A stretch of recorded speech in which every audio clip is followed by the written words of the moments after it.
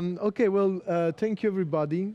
My name is Natalino Busa, and today I have probably one of the biggest mix I put in the cauldron of technology. So I hope it works. There will be like a bunch of different topics that we're gonna talk about. We're going to talk about data science. We're going to talk about this project called Jupyter and Jupyter notebooks. We're going to talk a little bit about how to work with front-end and back-end development when you actually mix up data science, computer science, and app development. So let's jump straight into it. But before that, just that's my handle. It's pretty much everywhere. So you can use it, not Busa, to connect with me. Been working at ING, at Teradata, O'Reilly, author, plus a couple of startups, Metanumerics, Cognitive Finance. They're all about AI and AI technologies for a bunch of sectors, telecom, finance, and so forth. So very quick. You know, in the good old days, we had this thing called paper and pen. And what you could do, you could write formulas, and some people didn't even need the calculator. They would just, just make they could actually write down numbers and multiply them on paper. Can you imagine? I mean, it's crazy. So, of course, nowadays, we don't do that anymore. It's completely useless, this process. But the process itself is still very interesting. I mean, if you want to understand something about the world, you're going to observe what you see around. You're going to make some hypotheses, and then you would conduct some experiment. And after that, you might actually build an app or maybe build a report. And today, the good thing is that we still do the same thing, but none of these steps is actually can be done without the help of some equipment, some tools. So in fact, computers, they are absolutely ubiquitous in this process.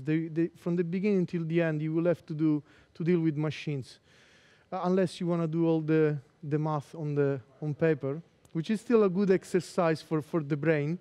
But okay, so we're going to talk about the scientific method, and that guy is the guy that invented the name scientist. So it was 200 years ago. That's when a scientist was made a profession.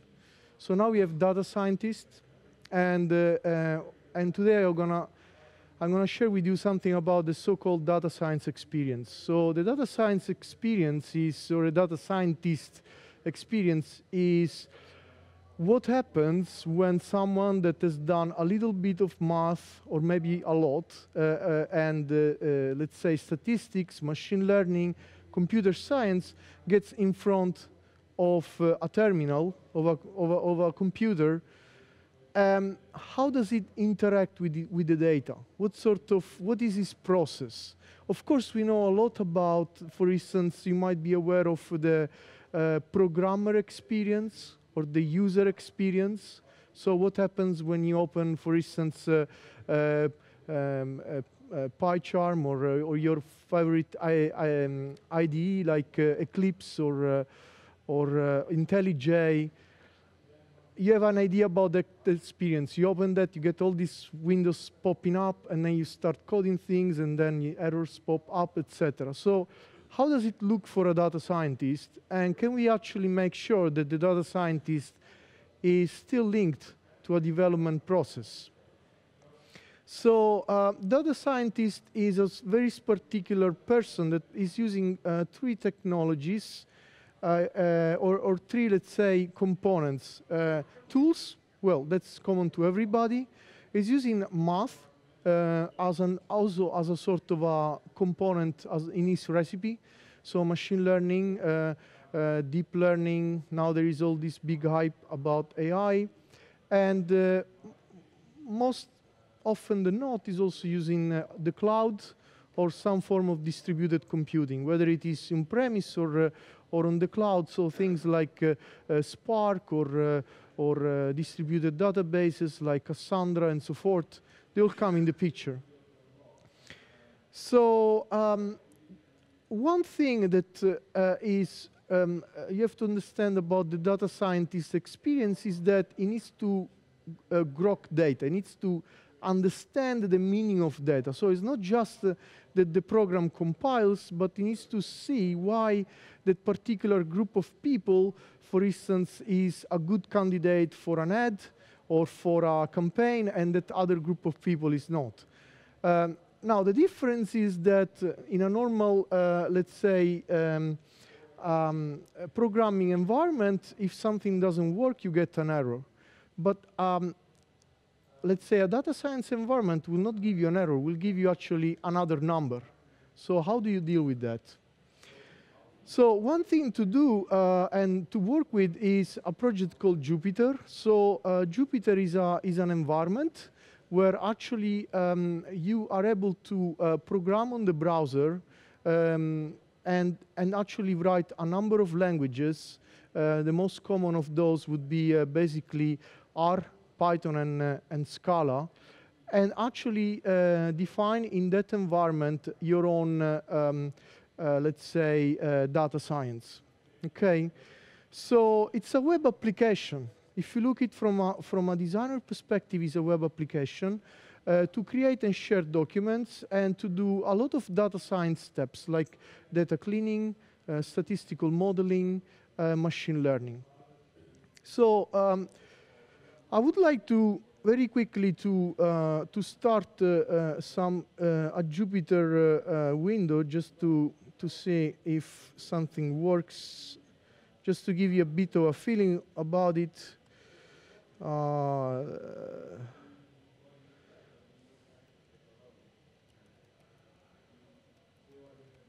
So, for instance, I'm going to start a mini, let's say, network with, let's make it really big, with the Docker Compose. Okay, let me start from the top.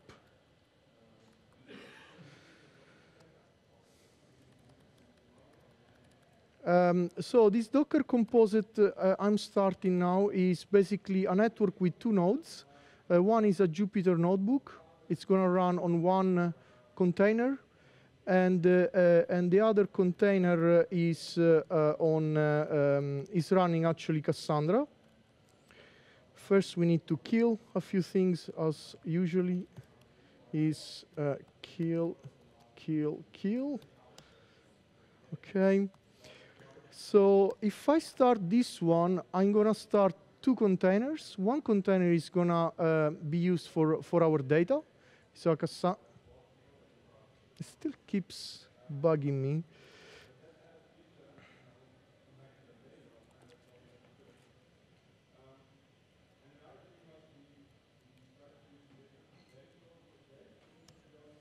Okay, take 3. Ha! So all this stuff that you see on the screen, that's all Cassandra. It's a bit chatty if you don't put the right setting. And the other thing that you see here is actually our notebook. So our notebook is a web application, so it will run on the web.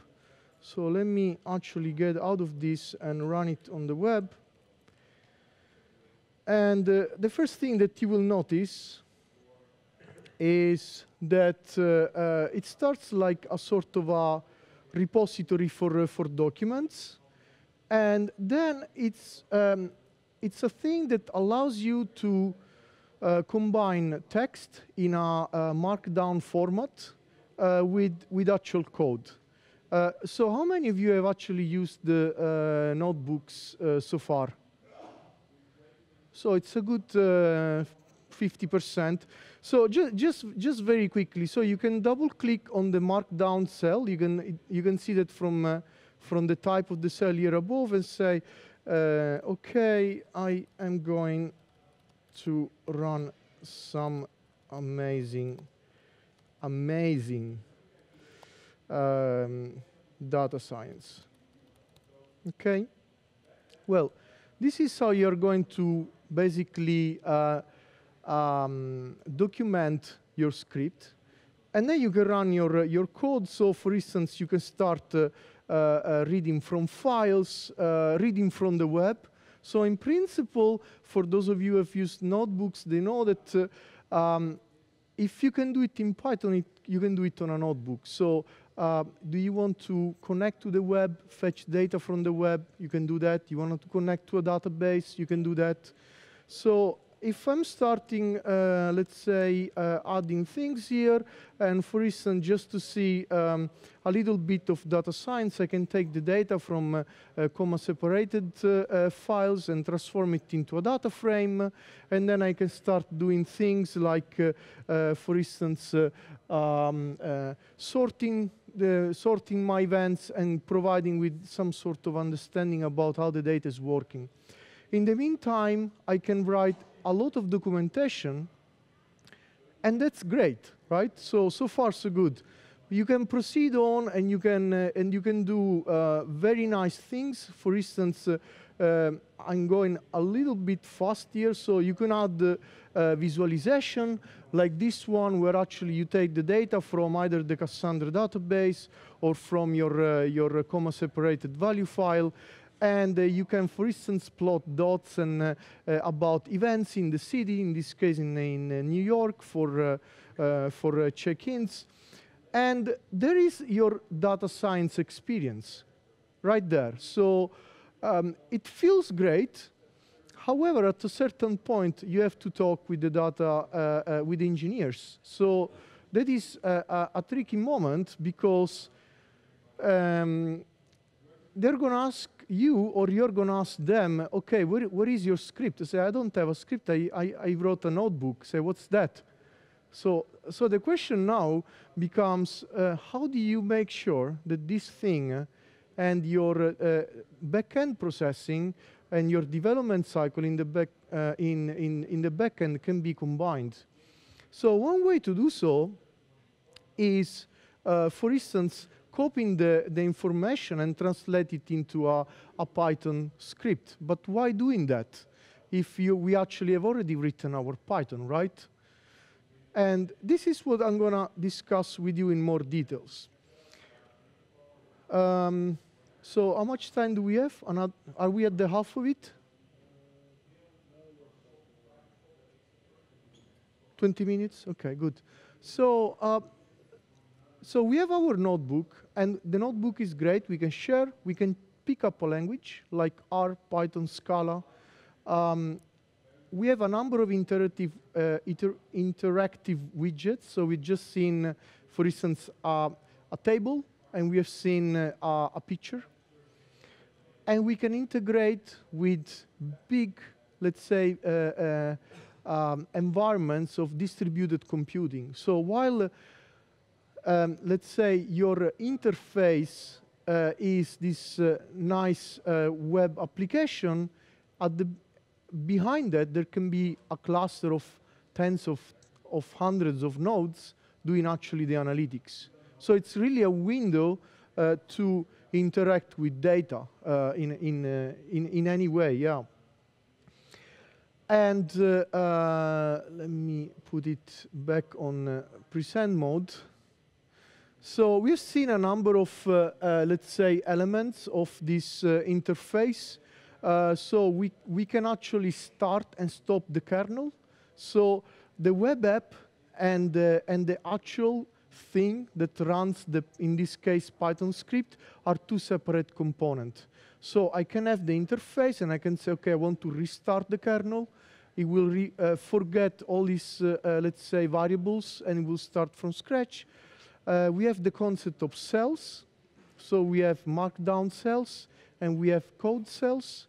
We have, let's say, widgets and output, which could be either, let's say, actual text, like you see here, or it could be like HTML-ified sort of output, like graphs or tables. So I want to give you, in this remaining 15 minutes, a bit of a, let's say, understanding how this Jupyter project works from the inside out. So Jupyter is basically made out of three big components. So you have actually the web app that you see, that thing with cells that I just showed you, you would also have the server part, the server counterpart of that, which is going to be the notebook, which is responsible for reading in the notebooks and passing the notebook to the app for visualization. And the most important component of all is the kernel, is the one that actually executes the code. And in between the client and the kernel, there is the server, which is doing a pretty smart job. It's basically taking those messages. So when you push the button and you press, let's say, Control-Enter or Shift-Enter on your browser, sends that snippet of code via a WebSocket, send it to the server, and the server translates the message into a 0MQ message, send it to the kernel, and the kernel wrapper execute that snippet and returns the result all the way back to the browser. So this is great, and it works fantastic if you have notebooks. But you see that this sort of architecture is also extremely, let's say, suited to separate the server from the client. So what you in fact can do is, if you like the notebook as a web app, you can continue using it. But if you want to build a different app, which is not a notebook, in fact, you can do it, because the only thing that this thing is doing is actually passing the data back and forth to a server and then to the kernel and back. So it's a modular architecture, to recap, with 3 parts: web app, server, and kernel. The kernels are extremely, let's say, there is an extremely wide range of kernels, Python, R, Scala, but also more, let's say, exotic languages like Julia, SparkQL for relational, let's say, entity sort of data. You have Bash, so in fact you can write, let's say, Linux scripts from the web, which is, I think it's a cool thing. I don't know if, let's say, a Linux administrator would really enjoy that, but you can do that too. And you have this very nice and reactive web app, which is asynchronous, allows rich editing, highlighting, and a lot of other features. So what I want to share here is that, okay, now you all know what the Jupyter Notebook is. What I want to focus now is on the data scientist experience. A good data scientist is a good storyteller. So it's a person that actually wants to share some sort of form of a story, a narrative about the data. Like, hey, you see, I've seen all these people checking in New York, and look, some of them are in Madison Square, others are on the, let's say, in other location of the city, Central Park, and so forth. What about, and then it comes with a story that hints in the direction of maybe a business idea or some way of optimizing, let's say, the user, let's say, park in a number of categories and clusters, etc. So it's really about understanding the data, and from the data driving a sort of, let's say, business out of it. So, in fact, this is the metric slide. So what if I told you that, but I already told you, so it's not a surprise now, but what if I told you that the notebook is not just the notebook, but is anything that you can build with JavaScript? So how many of you here in the room are front-end developers or enjoy front-end, let's say, application?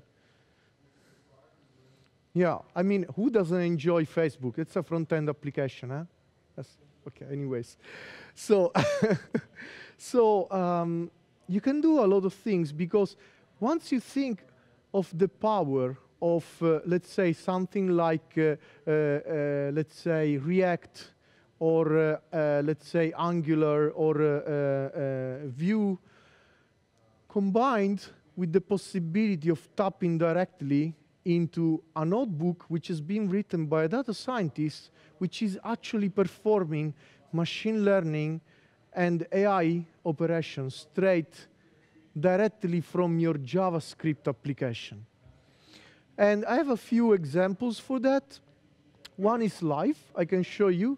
It's been implemented at O'Reilly. It's not mine. It's an O'Reilly Oriole, it's called. And this thing goes as follows. What they've done is, that's me again, on O'Reilly. What they've done is they have actually taken a notebook, but now this notebook does not, you don't see the server at all. The server is gone. It's actually somewhere in the cloud of O'Reilly, and what you see is a little bit of the code that you've seen on the local, let's say, notebook, but now you don't need to install anything. So the only thing you need to do, and this is running live from O'Reilly, it will start a Docker container in the O'Reilly cloud, and you actually have here, right here, you have your running code executing Cassandra, Python, Spark, whatever you need, scikit-learn, all these great libraries, straight from the browser. And you don't even have anymore the reason to actually start the server. And I want to pick at least one cell which produce a little bit of output, just to let you know that, in fact, this is actually working. You see? The output is coming up. So actually, you have computing power on the browser with a serverless scenario. Now imagine how many applications of this type we can actually build with a couple of good, let's say, front-end developers in combination with data scientists. So data scientists and front-end and back developers, they're now united to build basically smart application. And this is, in a nutshell, if you forget everything else, that's the only thing that I would like you to remember. I mean, front-end, back-end, and data science, they're now, let's say, this sort of, this holy trinity for the next generation of apps. And the guys at O'Reilly, of course, they have crafted the application in a particular direction because they wanted the video to be synchronized with the presentation and so forth, etc. And if you scroll down, you can resume the video whenever you go, and etc. etc. Okay, enough about O'Reilly Orioles. Back to our presentation. I just want to give you a bit of a, let's say, that secret sauce, how this actually might work if you want to implement it in your future projects. The way it works is actually pretty simple. The only thing that you need to do is to kind of do a bit of this surgeon on that sort of architecture. So chop the head off, take that, let's say, the web app of the notebook out of the picture and replace it with whatever you like. So the rest stays kind of the same. So for O'Reilly Orioles, you would have an Oriole web app instead of the notebook web app, but the rest is pretty much the same. And what you can also do, we've just seen this one, or you can just build your own narrative. So an example that I've built in the past is, in fact, a sort of a, let's say, science project for actually people who cannot write code for data science, but they would like to play with the data and maybe let's say, kind of see the effects of a particular sort of clustering or a particular form of, let's say, data preparation and so forth. So you can build, let's say, a prototype like this. I'm sure that you will do a much cooler job with the graphics than what I'm presenting here. But the idea behind it is not so much that you can do this sort of UI, but that the UI actually is fetching this information. So, for instance, loading a data set, understanding how many features are in this data set. This is the very famous iris data set with all the flowers with different, let's say, petal and sepal, let's say, dimensions. So the one with the small flowers, bigger flowers. So there are three classes of irises. For those of you who don't know what an iris flower is, I'm going to show you so that you have an idea. These are iris flowers. So there are 3 categories. And this data set is able to separate those categories. So once that you have done it, what you can do with it is pretty much you can understand, okay, if there are 3 classes, and for instance, one class is super popular and sells like twice the price of the other classes, can I build a small robot that looks at the flower, measure with his robotic eyes is the length of his petals, and picks all the good ones that are twice let's say, the value of the others? Well, and this is the data science that you do behind. You start doing, let's say, a bit of histograms on those categories, and eventually you could send this message back to the server, which is executing more data science, and all of a sudden it comes out with a picture saying, look, in this data set that you've given me, I see 3 clusters. Some flowers are really weird. Those are the one in red. And the other one are pretty much separated. You can see that the clusters, they are located here. So the secret sauce, how does it work? It's quite simple. On the notebook side, the data scientist, what he does, he actually declares a couple of those cells to be endpoints. So, and there is a sort of a mechanism. It's written there. You write hash, which is in Python is like a command, and then you write your HTTP method. In this case, get or post or delete, etc. And you write the endpoint where, let's say,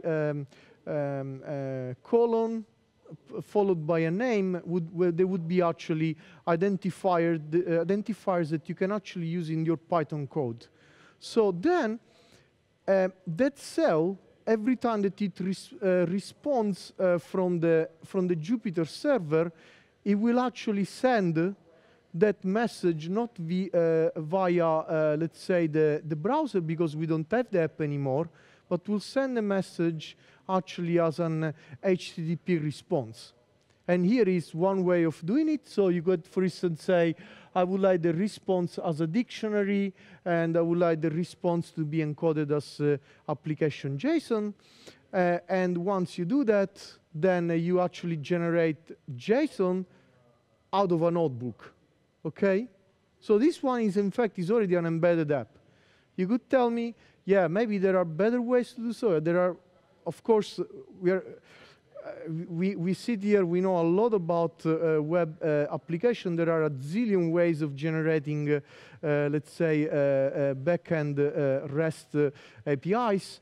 But the good thing of this is that it's really low threshold for the data scientist. So the data scientist stays close to his domain of doing data science, and the same notebook is 10 minutes later available for the app. So think about the Facebook dream team, like the mathematician and the crazy guy that likes to do, let's say, to categorize, let's say, girls in campus.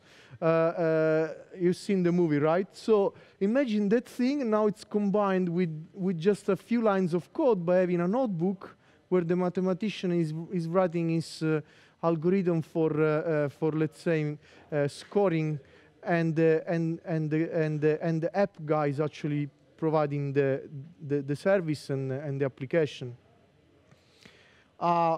This one is the other part. So if you're actually the engineer, the front end, the back end guy, so how does it look? This is for those of you who are familiar with front end development. You would recognize Angular 1 code here, and you see, in fact, exactly the counterpart of that other slide, where I actually go in this to this endpoint, cog datasets /id. I'm actually fetching the data, and now the data is on the browser.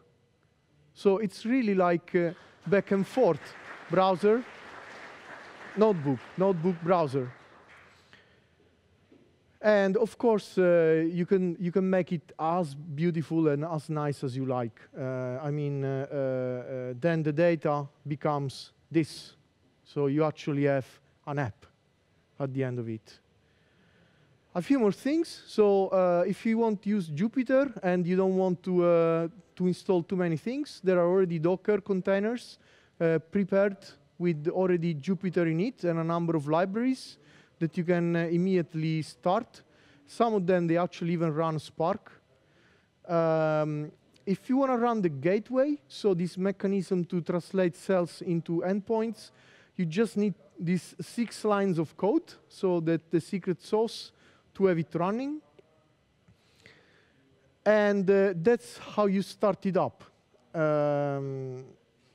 Yeah, you'll have the slide. You don't need to read it now. But it's basically Docker starts Jupyter, that starts the kernel gateway, that starts the notebook. Simple. OK, so you can connect it to a big processing environment if needed, or you can run it on a single node.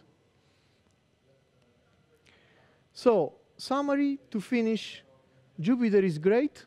I guess that was clear. So if you like Jupyter and you want to get more out of Jupyter, Jupyter is not just the notebook, but it's also this ecosystem of tools and components to create, let's say, really compelling application, whether they are just for prototyping or demonstrator or storytelling, or they're real apps. It's up to you to decide. And we've seen 2 apps, which are 3 apps. One is the notebook itself, or O'Reilly Orioles. And one we've seen it on the slides, which is this sort of auto science example. There's a number of resources for you if you want to dig in this sort of technology. And this is everything for today. So I hope you enjoyed that.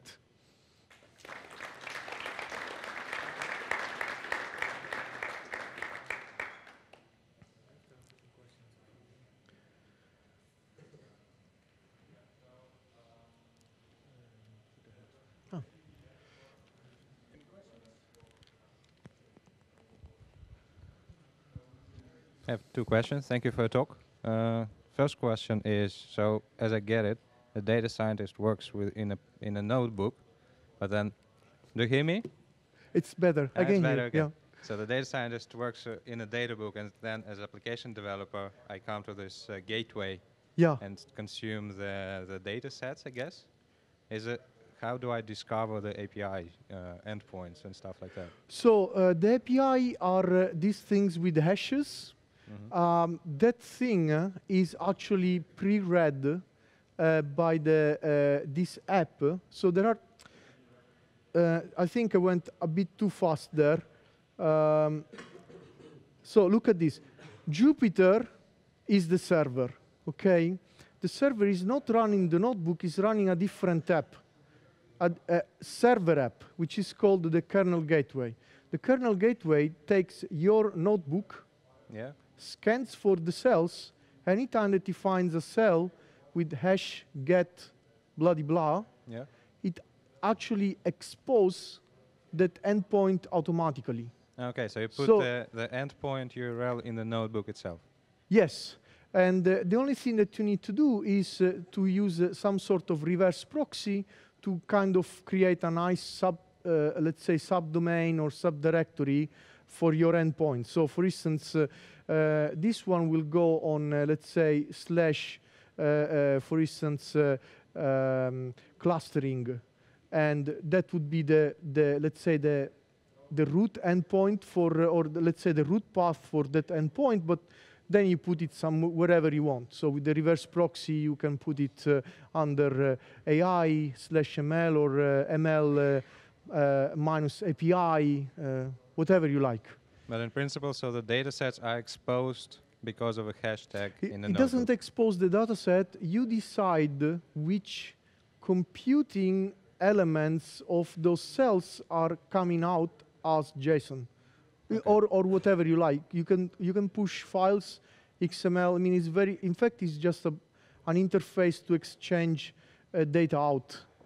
Okay. And then my second question is, so when I see these notebooks, is that cool? But as a software developer, I immediately want to put this code in a version control system. Yeah, you can do that. Is there a way to do that? Yeah, well, well, of course. Because you type your code in the browser, right? Yes, does it but end up okay. So let's go to GitHub. So if you go to my GitHub account, just as an example, and I take, for instance, this is one application that I wrote in a notebook about predicting defaulting on credit cards. It's a more financial one. So there you have your notebook as a couple of formats. This is the rendered format, yeah? Okay. And of course it's version controlled, but you could also look at the source code. It's not, yeah, the source code of a notebook is JSON. So the actual internal representation is a JSON file. Okay. I don't know if I can show you that representation. Yeah, other question. Just a quick question. Jupyter, it's only Python, or does it also support multiple languages in different...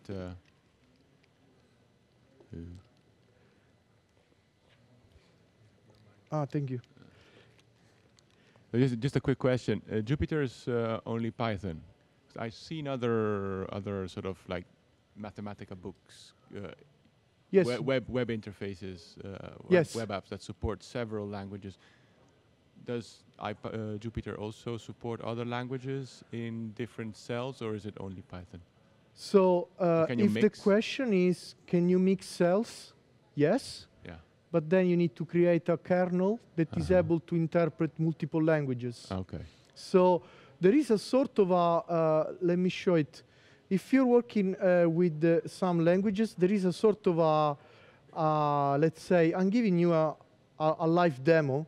So for instance, if I write actually a question, exclamation mark, I can use, let's say, Linux commands, okay? However, if I write, for instance, Scala code, yeah, and if right here A is 1, then it will say, yeah, invalid syntax. Why? Because this kernel is interpreting only one language. However, the number of languages that are there it's quite extensive. I think the list is about 20 plus. Yeah. And there are a few kernels which are multi-language. Awesome. So there are kernels where actually you can write something like %, let's say Python, and then you start writing in Python. That's not Python, eh? So like A is 1, 2, 3, yeah? And you can write another cell where actually you have Scala, and the kernel allows you to share variables from the different environment. Personally, I don't know how much of that you would like to use because it's, I found it a little bit cumbersome because you're doing variable sharing across different, let's say, REPLs, which is kind of but complicated. it's probably useful to include include notebooks written in other languages in your own. Yes. Yeah. But personally, what I do is I use a database as the interface. Okay. So, for instance, if a notebook is written in R, what I do is I make sure that either a database or a file is the interface for the other notebook. So if the other notebook is in Python, then I just read the dataset either from file or from database. Yeah. Yeah, I also have a question.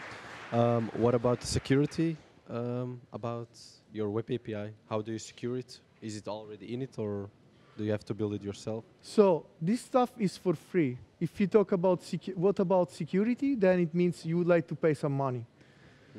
So so normally it works like that. Either you have, let's say, a great group of engineers, and then you actually figure out your own security, or you can take the risk, yeah, for auditing and regulatory reason. It's fine if you want to take it. But suppose that you work in a bank or a telecom. Me? Yeah. No, I'm just a student. I'm just a student. Just a student. Okay.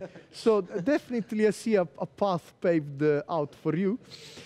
So in that case, you could decide a number of things. Notebooks these days are becoming themselves building blocks or bigger apps.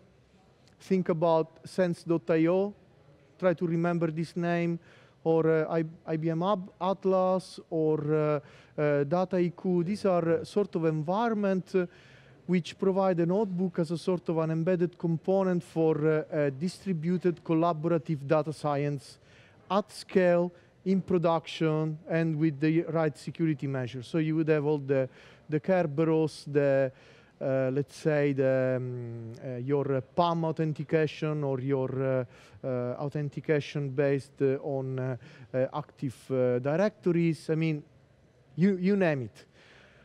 Normally that part comes with some customization, and if you want to use it this way, you can already use it. Security is indeed a serious topic and must be tackled appropriately. Okay, thank you. Yes.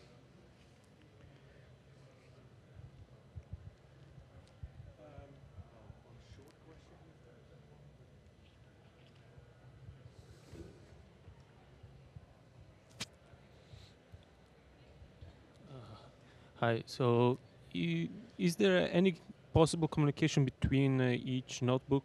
I mean, for example, one notebook using an output of another notebook? Yes. So, which language do you code usually? Let's say Python. Okay. So Python, they have a thing which is called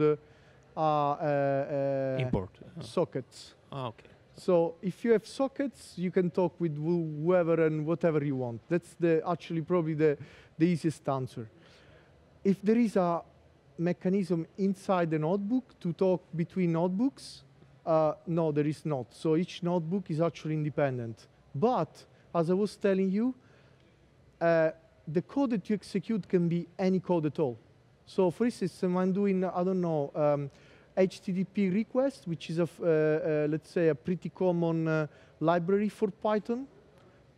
Nobody prevents you to actually write some socket interfaces. Or for instance, I don't know if you're familiar with Tornado. You could actually make an embedded thing and make sure that those things talk with each other. You have also to keep in mind that a notebook is essentially a sort of a REPL in a browser.